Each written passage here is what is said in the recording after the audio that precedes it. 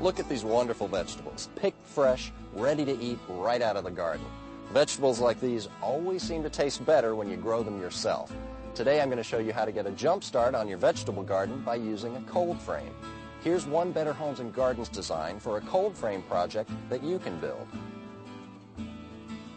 Today I'll just take you briefly through the making of this cold frame so we can get to my favorite part, the gardening.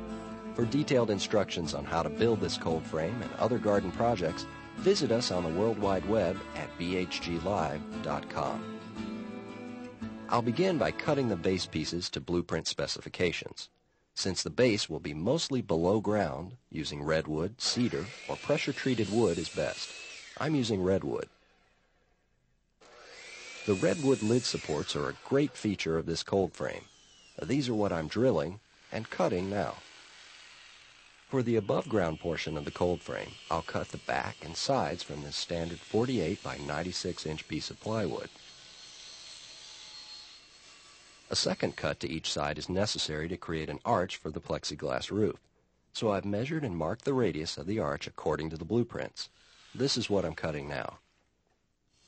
To cut the 1/8 inch plexiglass roof, I'm using a 10-inch table saw with a carbide steel blade. The next two pieces I'll cut will work together to support and secure the plexiglass roof at the back of the cold frame. The first piece will provide a support surface for the roof. The second piece, the piece I'm cutting now, will be anchored atop the roof to secure it. This rabbet cut will accommodate the 1/8 inch plexiglass and offer even support to the roof as it arches to meet the face. For the face of the above ground portion, I'll make two cuts to a pine 1x4. I'll make the first cut to match the width of the cold frame. Then I'll bevel it to accommodate the angle at which the arched plexiglass roof will meet and be anchored to the face. For additional support, I've also attached to the face a 1x2 with a beveled edge. I'll use screws to anchor the roof to the arched sides. Now that the cold frame has been assembled, I'm going to add a couple of finishing touches and find a place for it in the southern part of the garden.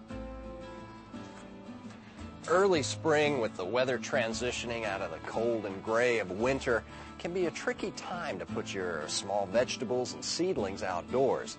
That's where a cold frame like this one comes in. It works a lot like a greenhouse. I've placed this one in the southernmost part of the garden, here where it gets about 6 to 7 hours of sun a day.